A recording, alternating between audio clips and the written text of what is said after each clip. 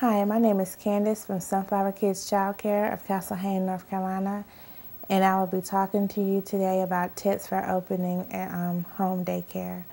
Some tips that I would give when opening a home daycare would be to have all your materials together before your consultant comes out. That would save you a lot of time. Make sure that you have age-appropriate toys and child-sized furniture. Make sure that you have more than one of each toy, just in case another child may want a toy that another child has. This will reduce conflict between the children.